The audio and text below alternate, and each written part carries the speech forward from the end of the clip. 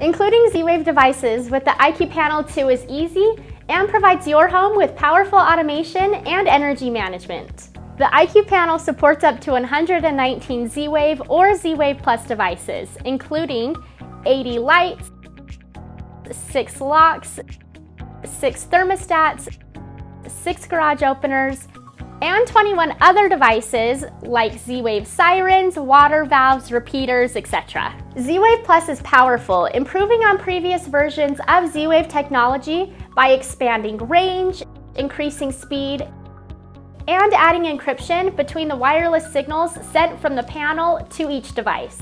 Every time you add a device category, you'll get a new page on the panel represented by these dots on the bottom of the screen.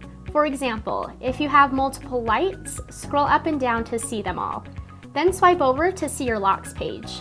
Again, if you have more than one lock, scroll up and down to see each one. Z-Wave uses mesh network technology to communicate, which means as you add more devices, the network actually gets stronger, faster, and more responsive.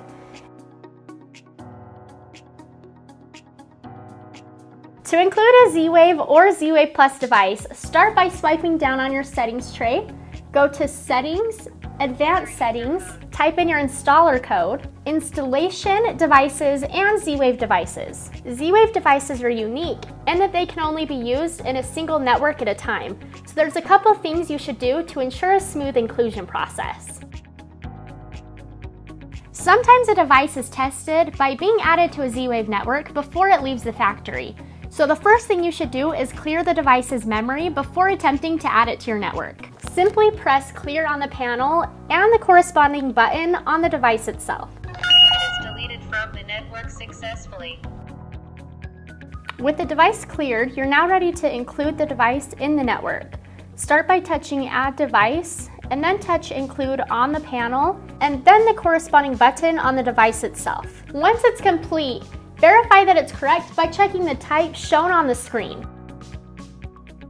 The IQ Panel saves you time by pre-filling the most common name used for that type of device. You can even type in custom names using the on-screen keyboard, and the panel will speak those names using our Android text-to-speech technology built into every system. Once you verify that everything's right, touch Add to complete the process. Repeat these steps for any additional devices you wish to add to the network. Some devices, like door locks, require the device to be within a few feet of the panel in order to pass secure enrollment, so you'll want to include these devices in the network before installing the hardware. You should also be aware of where your devices are as you include them in the network.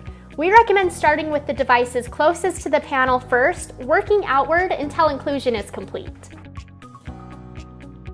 To ensure your network is operating at peak efficiency, you should test your Z-Wave network using the Z-Wave system test on the panel. To do this, swipe down to access the settings tray, go to Settings, Advanced Settings, type in your installer code, System Tests, Z-Wave Tests. Once you are done pairing all your devices, or if a particular device is not responding as expected, you should rediscover the network to allow the Z-Wave Plus radio inside the panel to remap the pathways to each device to ensure optimal performance. The Z-Wave counters gives you a report of how many commands are effectively passed between the panel and the devices. You can also see a visual topology of your Z-Wave network by viewing your Z-Wave diagnostics. This shows you which devices are connected directly to the panel versus using neighbors, and giving you an idea of the signal strength of each. Adding a network of Z-Wave devices will open exciting new ways to use the IQ Panel and truly build a secure, smart home or business.